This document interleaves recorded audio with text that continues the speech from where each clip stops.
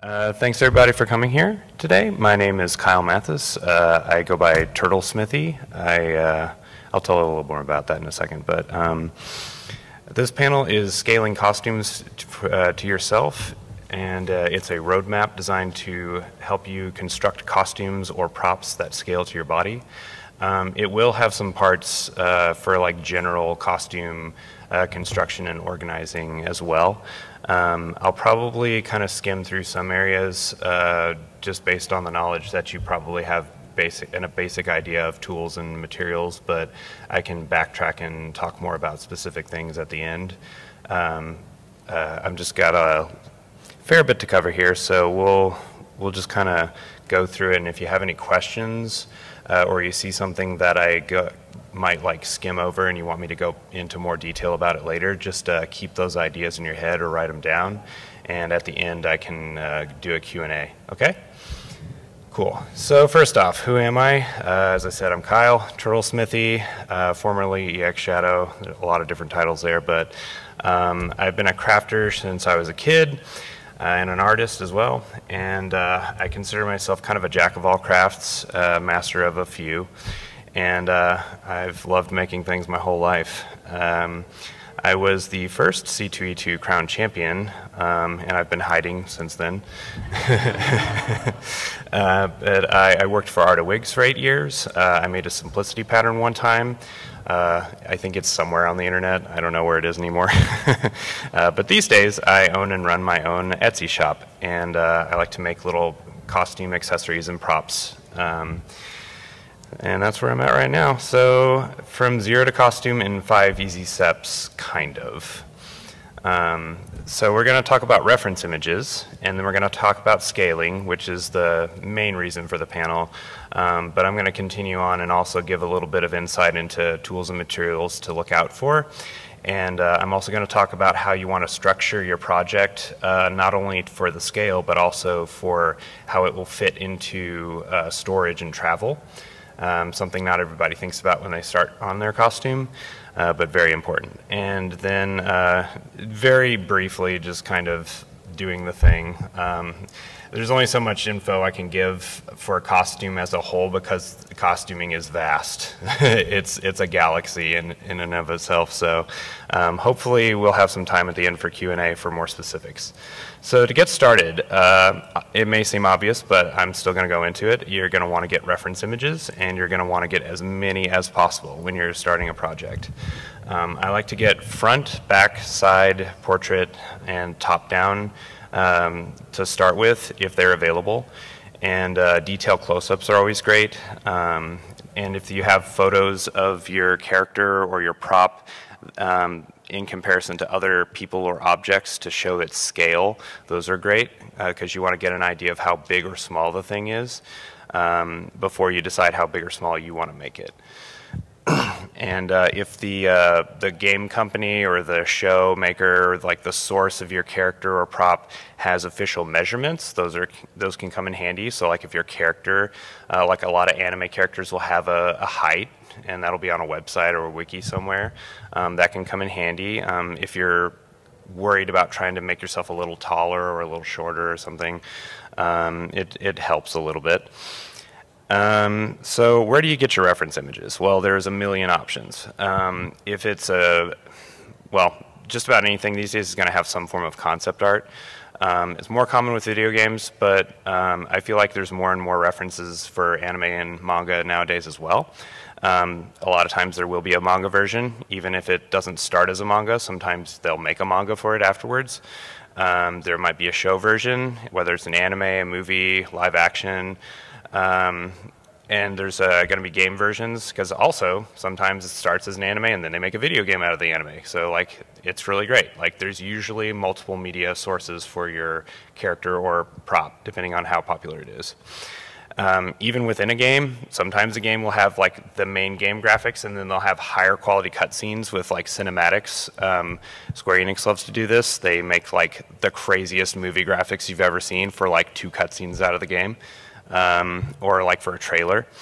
And also figures. Figures are becoming more and more prevalent for literally everything, and we love it because those are great for references. You ever seen like the old 90s cartoons where their hair just flipped from side to side because they were just mirroring it to cut the budget, and then somebody has to figure out how to make that a figure? Well, the figure is a good reference if they did their homework. So it's really great. And also GIFs or animations are usually helpful because it gives you an idea of the movement. Now this is with an asterisk because animators like to cheat physics a lot, and we'll talk about that more in a minute. But besides all of that, you can also look to fellow cosplayers or artists for inspiration. There's a lot of really neat fan art, and sometimes cosplayers will come up with their own ideas. However, if it's something particularly unique to that artist or cosplayer, you might want to ask them for permission if you are going to take the same idea. And also post credit if you post photos of your costume afterwards. Be like, I got this idea for this detail from this other person. Never hurts. Might save you a little bit of drama. So with props in particular, I like to get reference images that are flat if I can, to get a good like sense of like the symmetry and the proportions. So concept art again is usually good because the concept art for a prop is usually drawn flat without any kind of angles involved. But sometimes you can get pretty good angle shots in game as well. So the big sword in the middle of this area, the Deathbringer, that's like an in-game reference, but it's mostly spot on, so like it's still a pretty good reference for me. If you're using angled shots from a game or a show, but you know that it's not quite perfect, you can take one side of it versus the other and then just mirror it if you're like tracing parts of it for a pattern or anything. And you can also take into consideration if you're pretty sure that one part is skewed a little bit, you can adjust that afterwards. Also, if a prop transforms, again, getting animated GIFs of the transformation can be useful.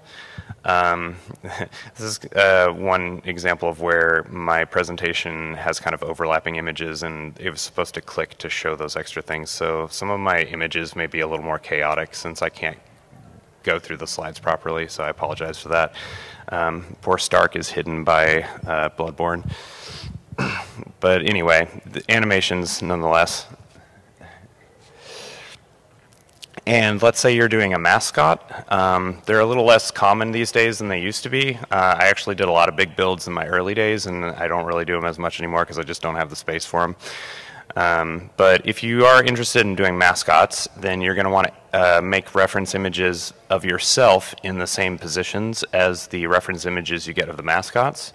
And there's a lot of different programs you can use to kind of make your own person images translucent and overlay it on top of the images of the character. Like you see with the Big Daddy in the center here, I took a picture of myself in the same just kind of standard standing pose, and I just photoshopped it on top of the concept art and lined it up so that I could get an idea of where I need to build myself out to make myself bigger for the mascot. A lot of characters are pretty simple. They just have big heads or maybe slightly longer arms or legs. So it's not too hard to make a mascot if that's what you're aiming for. But if it's something crazy like the bottom right one where like it's just got a huge arm and a giant head with huge horns, that can take a little more engineering. And so like having references of yourself in the same kinds of poses to get an idea of what is the difference between me and this thing is a good starting point for you. So let's move on to scaling. That's the primary focus of this panel, but there's a lot to it, obviously. My favorite website, I'm going to actually say if you've got a phone on you and you want to punch it in real quick, go to Knife Gun Cosplay. You can just Google search it. You don't have to do a .com or anything, but it's NIFEGUN Cosplay. It's a neat little website, very simple. All it does is it lets you upload a photo, and then you have a baseline, And it can be like a little fidgety on the phone, but you should be able to use like touch screen to move the anchor points of a baseline and line it up with a part of the image. And at the top of the screen, you can put a dimension for that first line. So like say I put a baseline on this scythe for the blade of 31 inches. So every new line you add after that will scale off that first line. This is especially helpful for reference images with a person in it. You can make the baseline be the height of the person, but put in your own height as the dimension, and then everything else will scale off of that to your height, basically. I probably should have put that in the reference here, but just so you know, like, get something with a person in it and use the height as your baseline most of the time, and you can make as many lines as you want to scale other parts of that image relatively accurately. Obviously, you're using anchor points with your fingers. You can kind of zoom in on the phone, and it also works pretty well on the computer. But this is a really great way to quickly get a pretty decent idea of what some of your dimensions will be in an image based on math. So I love this website. It does a lot of the work for me. I use it to break down different parts of a prop usually. So like in this image, you can see line 1 is just like the handle of the scythe. Line 2, the orange one, is like the upper part going down to about the midsection where there's a hinge. And then the blue line below it is the other part of the scythe, and then there's like other lines for different parts of it, you know? So that gives me a really good idea so that I can like cut the different parts out of like PVC or something at the right dimension. And if it's not quite perfect, you know, you can kind of hone it in from there once you've gotten a start with it. But yeah, I love it. You can also potentially use like this image. You can like screenshot this once you've got all your lines in. Like I really recommend saving it so that you've got it for later. And you can put it in Photoshop, and usually like I'll draw a box inside of the image and put a line for the measurements so that I'll know how big a sheet of paper is in this image.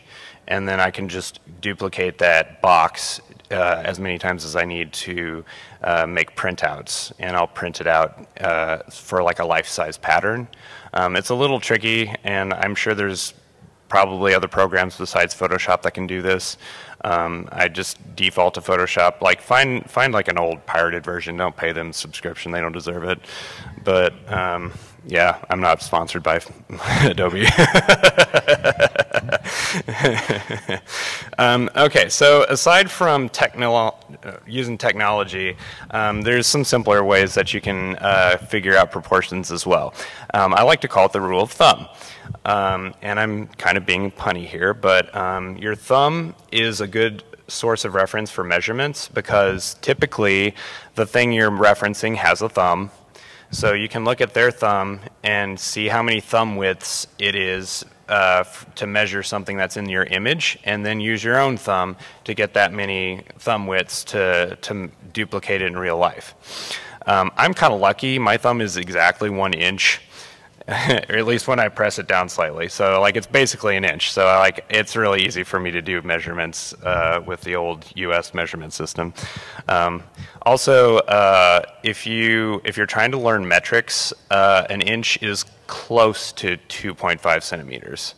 I try to use that to remind myself if I need to convert one way or another. So that's pretty easy.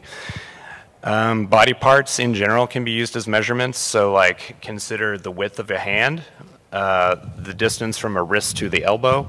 An eyeball is about 1 inch wide on average. Doesn't help you if your anime character has huge eyes, but a lot of video game characters have more realistic proportions and like live action. So you can use eyeballs on your reference image if they're a normal size to get an idea of like inches on the face if they've got like a hat or a helmet or a tattoo or something. But what I would impress on you is to get used to observing. Observation is the superpower of artists. It's the ability to just kind of make rational connections between one thing and another based on what you see. So the more you get used to observing how long or wide something is in real life on your person, the easier it becomes to not have to think very hard about how big something is in a reference image. Like sometimes I'll just use details in the reference image, like a button. Like a button that looks like it's a ½ an inch to an inch. I can use that as a measurement for other things on the image, like how many buttons wide is the coat or a pocket, you know? So like it's kind of coming up with abstract ways to measure. It makes it easier over time for you to be able to guesstimate what your proportions are on anything. So another fun thing you can do is if you have a figure statue reference, there's this thing called Glad Press and Seal. It's kitchenware. It's like better than Saran wrap because it's a little bit thicker. It doesn't really stretch, but it sticks to things without leaving much residue. So you can use Glad Press and Seal for pattern making. Generally speaking, you can use it for pattern making on yourself. But if you have a figure, you can make a tiny pattern on your figure and then carefully peel it off. Be very careful not to destroy your figure.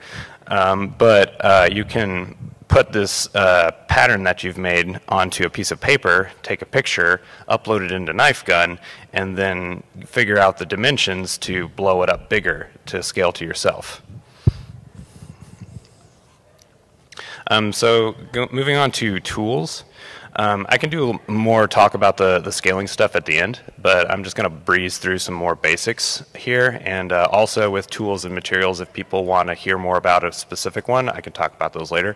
But some basic tools you'll want are pens, pencils, Sharpies, rulers, scissors and hoppy knife, drafting paper, painter's tape, heat gun. Like, it's a lot, but like they're basic things that you can use for just about any project. I always want these things on hand when I'm starting something new. Also, sanding tools, as you get into things that need sanding. There's a Dremel called the Stylo. It's in the middle picture here, the nice lady with the yellow fingernails. It's like $50, and it's really easy to hold in the hand. It's not chunky like some of the bigger Dremels are, but it's still got enough power to it that you can sand Ava foam or like some resins. Like, I use it on most things, and it's fine. But like $50 and it's small. I love that thing. But you can also invest in some sanding files. The iron-shaped thing below the Dremel is called a detail sander. Those things vibrate to sand.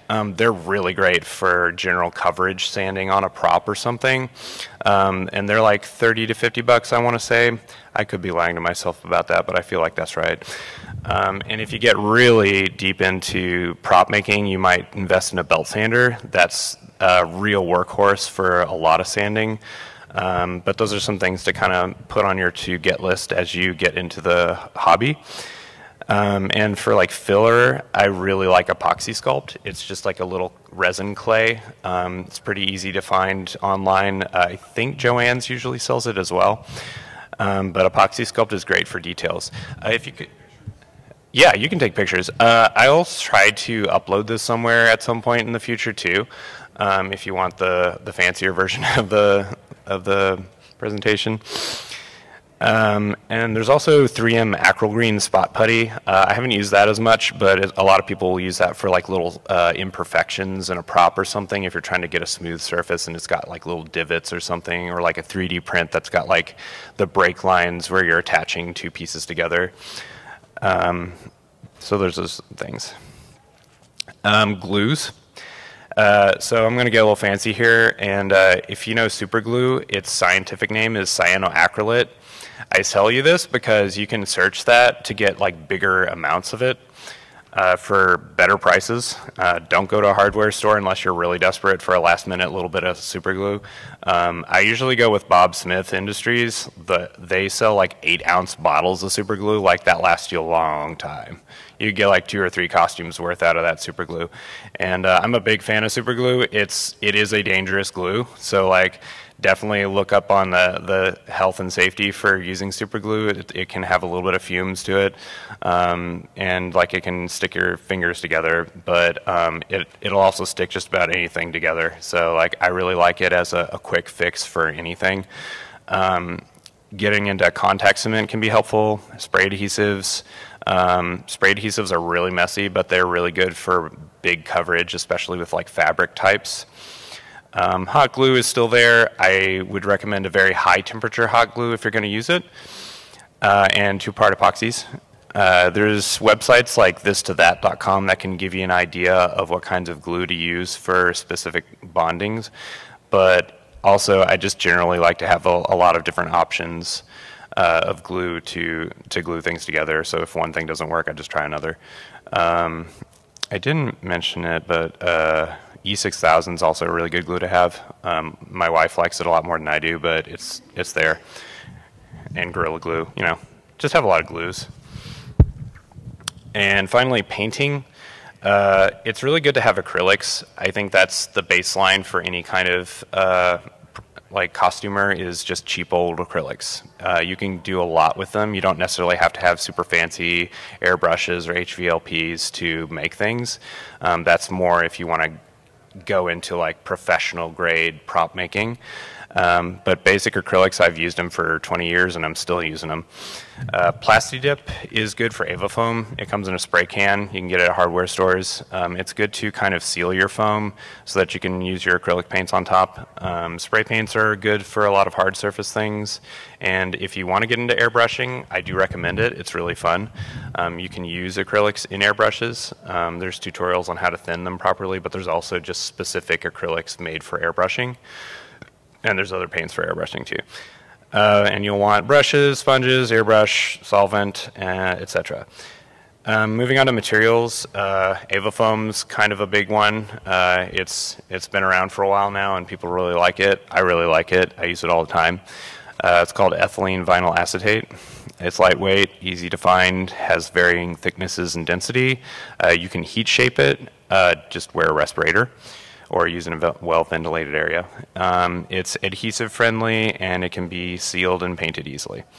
PVC, polyvinyl chloride, you usually use the pipes, PVC pipes, for like cores on bigger props. It can be heat shaped, but again, you want to wear a respirator or use it outside, you know. Easy to glue, good for core structure because it's got some flexibility to it.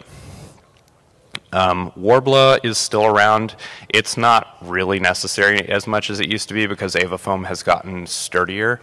It was a bigger deal when we just had craft foam, but some people still like to use it to reinforce Avafoam-based projects or other creative uses. I've seen people do weird things with Warbler, so like it's there. I don't hate it. I used it earlier this year on some armor. It's got its own quirks. I can go more into that at the end. But it's a material. 3D printing, you've probably heard of it. It's a thing. It's getting bigger every day, and it's pretty cool. I could have my own panel on 3D printing, so I'm not going to go deep into it, but printers are becoming more affordable, and they're having less errors, so like you don't have to troubleshoot as much as you used to. I just got one called a Bamboo P1P, and it's almost an appliance. I just plug it in, and it just does the thing.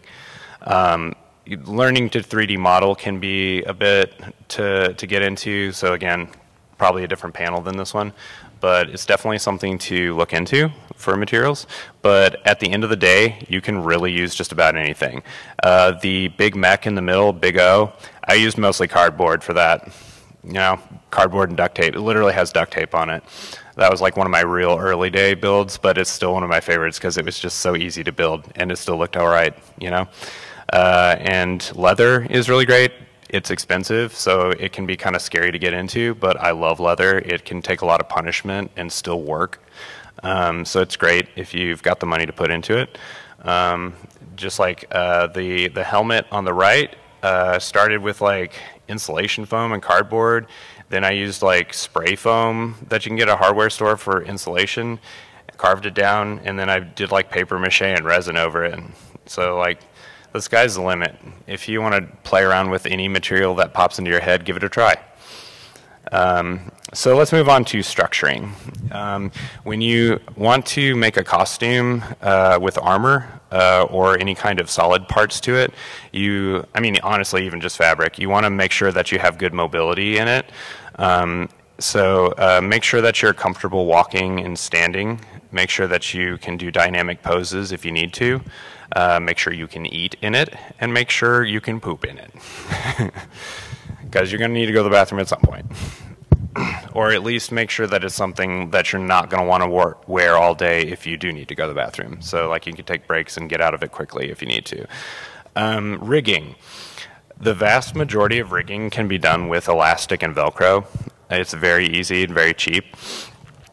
I like to do a lot of Velcro and elastic at the joints so that it's easy to pull off if I need to take a break, take some of the more stressful parts off. This arm has a lot of elastic in it. It's got one right here. It's got them in here. Some of them's hidden, you know. So like those are really great ways to anchor things together but maintain stretch and mobility.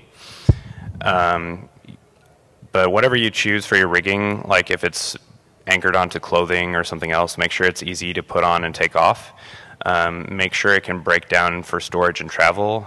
You'll have to think about the interconnectivity of different layers, and yeah, elastic and Velcro can help with a lot of that. If you're structuring mascots, you're going to be making extensions from your body. You can consider ways to make like platforms for shoes with like insulation foam. You can make fake forearms out of just like wire or sticks. The Jack Skellington in the upper right, that was pretty cheap wire with, I think it was like pieces from like blinds.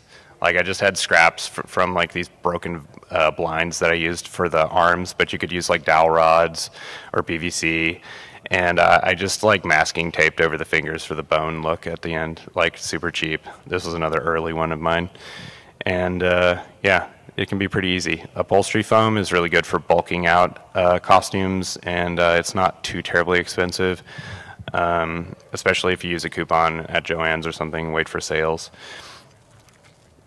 So health and safety, I always try to use lightweight materials if I'm making armor or props because you've only got one body and you don't want to break it. Not everybody's a muscle maniac or a bodybuilder. We all wish we were, but we got to be real sometimes. So lightweight materials like Ava foam are really good, and upholstery foam, like any kind of foam is your friend, basically. Foam is friend. Ventilation and hydration, you want to make sure that your costume allows you to drink water, and make sure that like you can breathe and like not overheat too much. So like if it's a mascot, you've got to be able to take parts off of it easily so that you don't overheat or hyperventilate or something. You got to have decent vision, and that can be kind of tricky, but like you can use stretchy fabrics in certain places to kind of hide your face but still see through it a little bit. It's not perfect, but if you stretch certain fabrics, you can kind of have a tinted vision of the outside. And there's like other things like you can just hide your little eye holes and like different details of the costume. But regardless, have a helper. If you've got a big costume or a big prop, always have a helper. And not just someone who says, yeah, I'll help you, and then they're like at the other side of the con 5 minutes later. Like, you make sure you've got a dedicated friend or family member who's there with you the whole time you're wearing the costume. Because you just don't know when something's going to happen, or you're going to suddenly be really exhausted and get like heat stroke or something. You want to have someone who can help take care of you if that happens. So if you're making a prop or a costume, consider structuring it for storage and travel. The Big O I made that one time, I did not think about structuring it for storage and travel. So they were these giant tubes like the size of a person. And I was driving 10 hours down from Missouri to Texas for a con. And the car was already full of other people with their own costumes and luggage. So people had to sit with these pieces in their laps for 10 hours. But because I made it out of cardboard, I just left half the costume there at the end of the con so they didn't have to suffer on the way back. But you don't want to have to leave your costume at a con every time you make it, right? That kind of stinks. So what you want to do is figure out ways to break down a prop or a costume smaller so that it can fit in a suitcase. If you look at the sword, it breaks into like 1, 2, 3, 4, 5, 6, 7 pieces. And it's taller than I am, but it can break down and fit in a suitcase. Yeah, so this one has a PVC core. I love PVC for breakpoints like that because PVC has its own joint system. If you go to a hardware store, they sell little joints for straight, angle, cross-section, halfway cross-section. Like, they've got a lot of different options for you, even like slight angles. They've got just about everything you could need to make whatever shape you want with it. Combine that with the fact that PVC can be heat curved. Again, use safety first, do it outside. But you know, you can make whatever shape you want for a core and then build around that with your prop. I highly recommend PVC for props, and not as much with armor, but with armor usually you're doing, I do recommend AvaFoam over 3D prints for armor that you fly with because it's more flexible, it's not going to break. This piece actually cracked on the flight. Because I stuffed my suitcase a little too thick. It's fine. I can fix it or remake it later, but it is a hassle I don't want to have to deal with every time, so I usually will take AvaFoam stuff on the plane. 3D prints, there's like newer filaments that have flex and give to them more, but I don't know as much about those yet, so I'm not going to talk about them too much. TPU is one to look into, but yeah. I do recommend foam for armor. Bungee cords are magic when you're driving. All the handles on the roof of a car, you can bungee cord a little carrying thing and stick your props in the ceiling of the car so that they're not in the way. Not all props, but quite a lot of them can fit up there. Just a little tip for Tetrising on a road. And as I mentioned with like flying, the reason I like to specifically make props fit into a suitcase is because a lot of storage bins are similar size to suitcases. So if you're making it for one, it'll fit in the other. So after even if you don't know if you're going to fly with it, it's good to make it like it can fit in a suitcase just so that you have the option later. And it also means that you can put it in a storage bin more easily when you're not wearing the costume because it's got to go somewhere. And you only have so much wall space or floor space before you've just got too many things in your room. Or mascots are really difficult to travel with. It's another reason I don't do them as much anymore. The Ganondorf pictured here takes up 4 of those storage bins in the picture above it. 4 whole storage bins, and I haven't worn it in like 6 years, 7 years. It's kind of a waste of space. I'll probably pull it out again here soon, but yeah, it's a big commitment of space when you make mascots, and that also goes for travel. Like, there's just not an easy way to fly with a mascot that big. Maybe if it's just a head, like if you do furries and like if you just got a head and the rest of it's just like a fursuit that's easy to compact into a suitcase, that could work. But for a lot of characters that have like a lot going on, you're probably stuck with driving or shipping it in crates. So mascots can be a very big commitment for travel. And doing the theme, I suggest giving yourself 4 times as much time as you think you need. I am terrible with time management. It just never works out for me. As I've been doing this for 20 years, I still get surprised when there's only 2 weeks away and I've got so many things to make still. So I like to set myself a soft deadline, but I try to like convince myself that that is my deadline, like my hard deadline, but it's really just a soft deadline. And then as I get closer, if I don't have everything done, I'm not actually as disappointed to not have it done yet. So it's good to have like low stakes deadlines for your costume initially so that you're not going to be crying when it's only half complete. But I also recommend try to find focal points on your costume when you're working on it. Get the real big things done and then work down to smaller details so that way if you run out of time, you've still got a mostly complete costume. It's just missing some things that people might not even know are missing. I'm really bad at like hyper focusing on details, so like I'll spend a month on an arm instead of the whole costume, right? Whereas if you like try to bust out like the big pieces and then work your way down to smaller pieces, you're more likely to be able to wear the costume at the con. And if people ask, they're like, oh yeah, I just haven't done this part yet. But I do actually think it's a good thing to not necessarily have a finished costume for its first wear anyway, because it gives you a little more time to actually wear it and figure out what works with it and what doesn't work, and you can tweak it more with in between your first event and your second event, and it'll be a more proper costume by that second event. I'm constantly just like adding more to costumes. My hunter costume that I wore last night, I've been working on it on and off for like 2 years, and I just keep adding little things to it. But yeah, make a priority list and have a soft deadline. Don't be afraid to wear a work in progress. Speaking of work in progress, take a lot of photos. When I worked on Clive from 16, this Final Fantasy 16 this year, I took so many photos. Way more than I really need.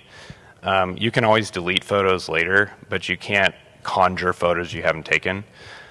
Photos are really good to refer back to if you're doing the same thing in a future project. So like if you're making armor for the first time, document the hell out of it, because that'll help you remember what you did your first time, and you can decide if that's what you want to do again or if you want to tweak something and do it differently.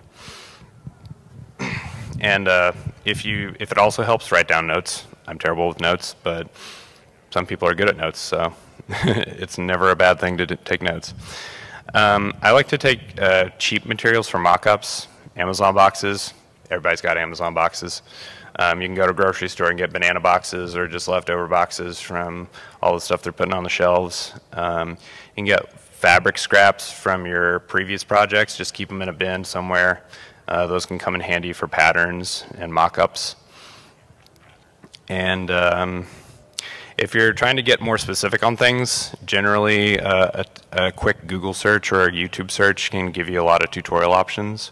I know algorithms are making it a little harder. AI is making the internet really stupid these days, but there's still a fair amount of searching that you can like find things with.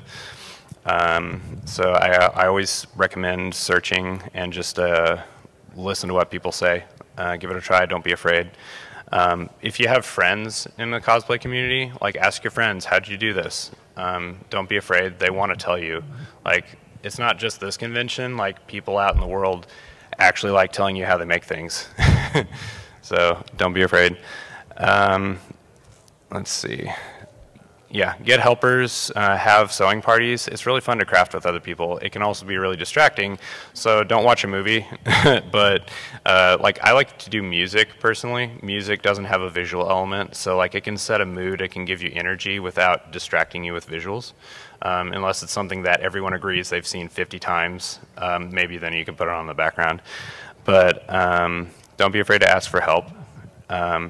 And I'm kind of old, so I watched Magic School Bus when I was a kid, and I really like to use Miss Frizzle's slogan, take chances, make mistakes, and get messy. Because you really don't learn without making mistakes. I consider mistakes more valuable than success because I can remember a mistake I made way better than I can remember a success. So even if they can be costly, they take away your fear to progress. So don't be afraid to make mistakes because you will go really far if you can power through those mistakes. And we've got 15 minutes for Q&A. That's pretty good for me. I have a bad habit of going over.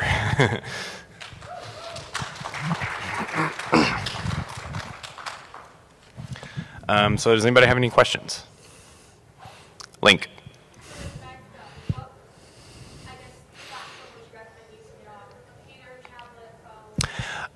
Use it on whatever you have handy when you need to use it, and if it doesn't work for you on that platform, then use a different platform. It works pretty similarly on all. I think usually I like computers if I've got a computer nearby because you can see it on a bigger screen. But I don't think the computer lets you zoom, which is kind of dumb. So phones can be good for the zoom factor. Sometimes I can get a more accurate baseline on the handles because I can zoom in further on the phone. So I'd chalk it up to personal preference. Anybody else? Any questions?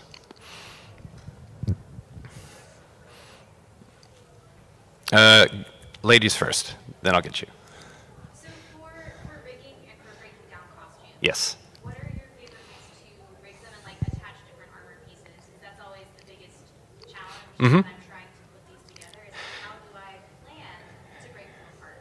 Yeah. And I get it being obvious. Very good question.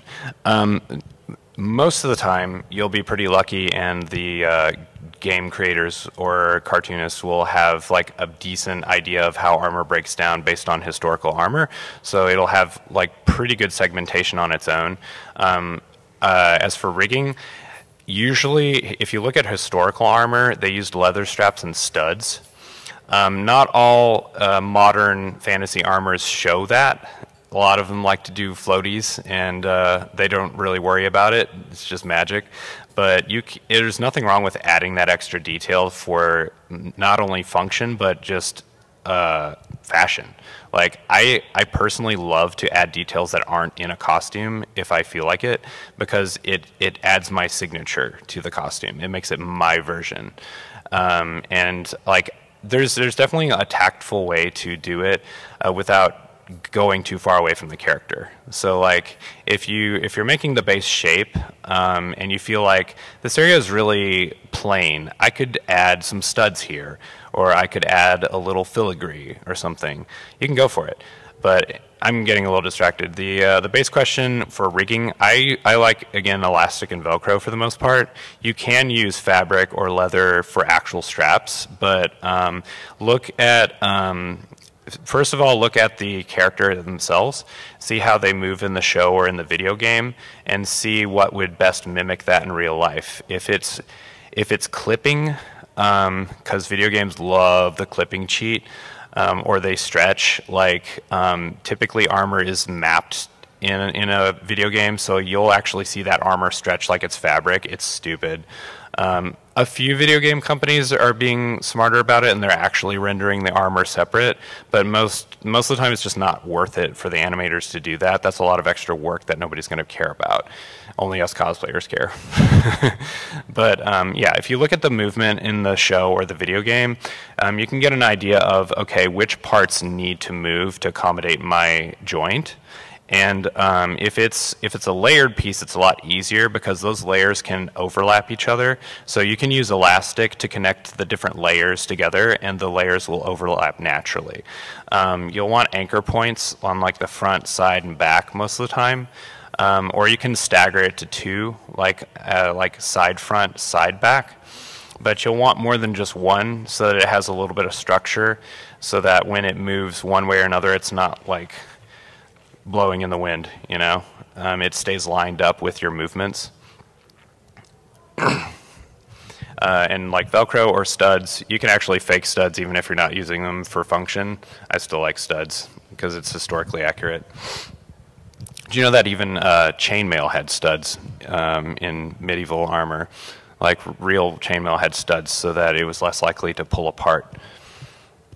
Sometimes they were welded, but welding was a little less common back then, so studs were easier to mass produce. And you had a question. Back to scaling, like you said, you make a pattern off a figure, or say you make a pattern off the jacket of the character and you don't have a body type.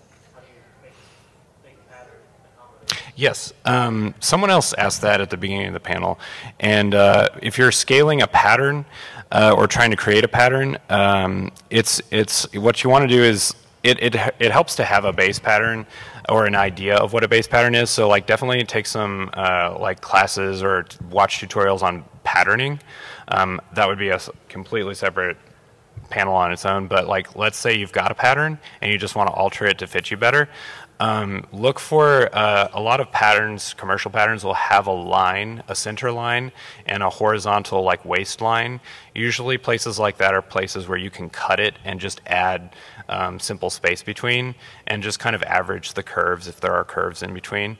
But it's not as difficult as you think. Like usually adding dimension to a pattern is as simple as cutting it around the middle and then expanding it and then just trying to reconnect the dots that you cut apart. Yeah.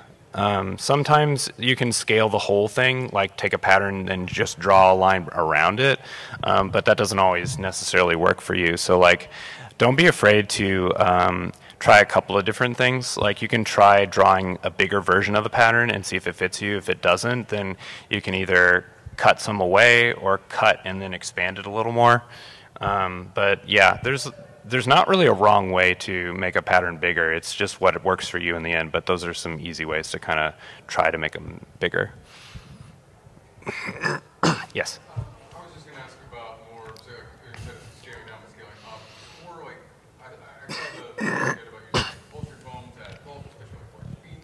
I was just curious, other than say like a kind of costume platform too, but like, are there any type of stilts? I know I've heard people talk about using like drywall or stilts, Yeah. things like that. Or kind of like just standards that people use for doing mascots? Yeah, so drywall stilts are pretty safe and standard.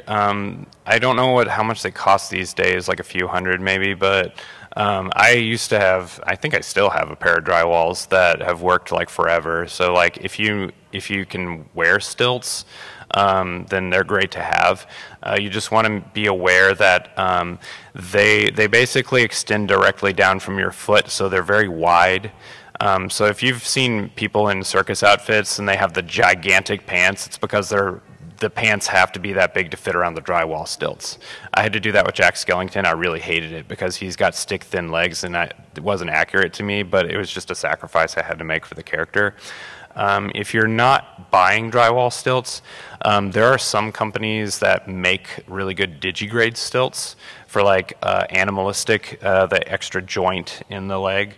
Digigrade, I think, is the term you look up. But there's also tutorials on how to build digigrade stilts or fake it with foam and certain placement. But if you're just trying to get a little bit of height, I wouldn't worry about drywall. What I do is usually I just make big shoes that my feet are on top of to fake the extra height. I've also considered heel inserts. Those exist. You can basically put a lot of stacked foam, or you can buy official heel inserts that fit inside of a shoe, and it gives you a heel inside the shoe. So like it's kind of faking height without adding a stiletto or something on the outside. But sometimes, again, it could be tricky because your foot might not fit properly in every shoe with heel inserts, so you have to kind of play around with it. But for platforms that you make yourself, insulation foam, like Pink Panther foam, works pretty well. Like it may seem brittle if it's just one layer, but if you're stacking a whole bunch of layers of it, it's not going to break. And quite the opposite, your weight will slowly push into the top of the foam and give yourself a perfect foot shape. Yeah, it's pretty good. Any other questions? Well, if you think of something later, feel free to reach out to me on social media. I go by TurtleSmithy. Sometimes there's a dash or an underscore, but it's TurtleSmithy in some capacity or another. And I'm always happy to answer any questions you all have. And my computer is done for the day. But anyway, thanks you all for coming, and I hope you've had a great time, and I hope you have a good rest of the day.